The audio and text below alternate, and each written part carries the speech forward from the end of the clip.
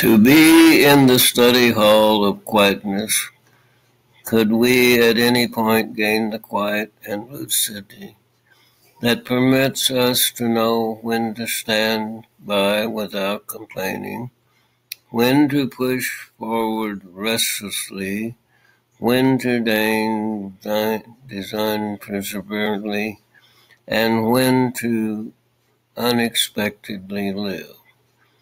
It is the calm of our hearts that we figure out how to smoothly deal with the present and energetically make what is to come. This smoothness and lucidity will permit us to acknowledge that we are called to what we are called to do and what makes the biggest difference. A man or lady who takes time in calm reflection, earnestly looking to find their position on the planet, won't be overlooked.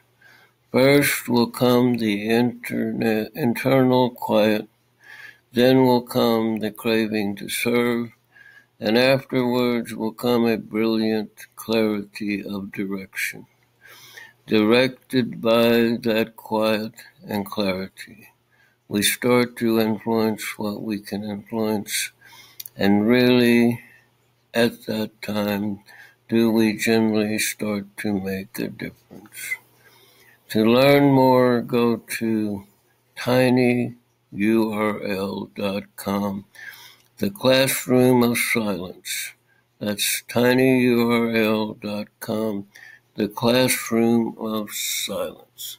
God bless you and have a great day.